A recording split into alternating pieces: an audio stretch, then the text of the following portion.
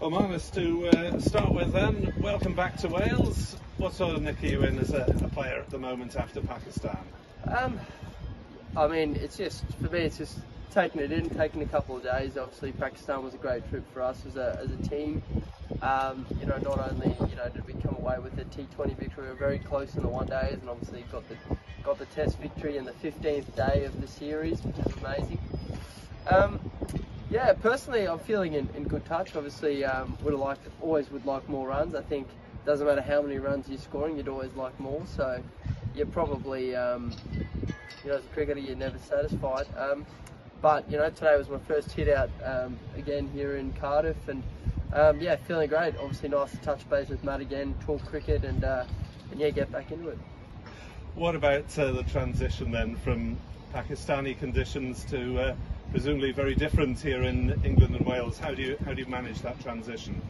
Yeah, I think for me it sort of starts today. I had probably 5 days off in between the two tours, so today and tomorrow is sort of my kickstart, and it's just touching base again with your technique. The changes you need to make coming from wickets where there's no bounce, no swing, and no real seam. So just making that transition, you have to move your feet a little bit more. And obviously just getting used to that ball shaping again and the ball lipping again, and making sure that your technique and that your bat path and that the things that you hold to your core value is in good stead. And you've got 5 championship games, maybe a couple of T20 before Sri Lanka. What's your schedule like?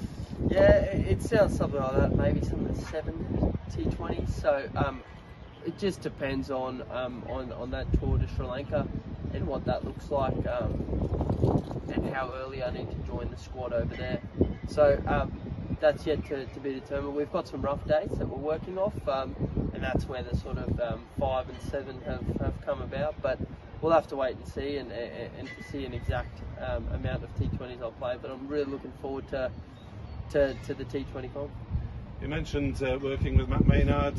Again, you were very complimentary about him when you started here in 2019. Useful to get a pair of fresh eyes on things again? Yeah, I mean, we always stay in touch. I'm always, sending him stuff, or we're talking about the game. So, our relationship doesn't just stay here.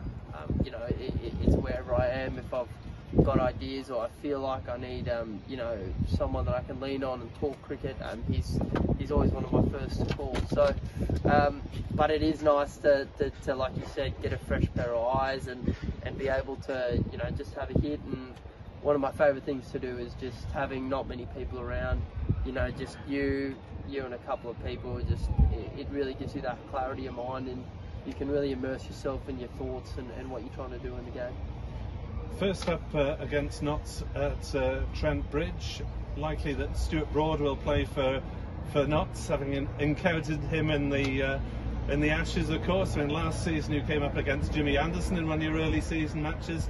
This time probably Stuart Broad. Looking forward to doing battle with him again? Oh, absolutely. Yeah, it's so exciting to see these high quality players playing county cricket still. They've really shown their amazing careers in international cricket. Hopefully that continues for both of Jimmy and Brody. But yeah, it's always nice to play them in county cricket. I think for everyone here, it lifts the standard. It makes you a better player, and yeah, I can't wait to get into the battle again.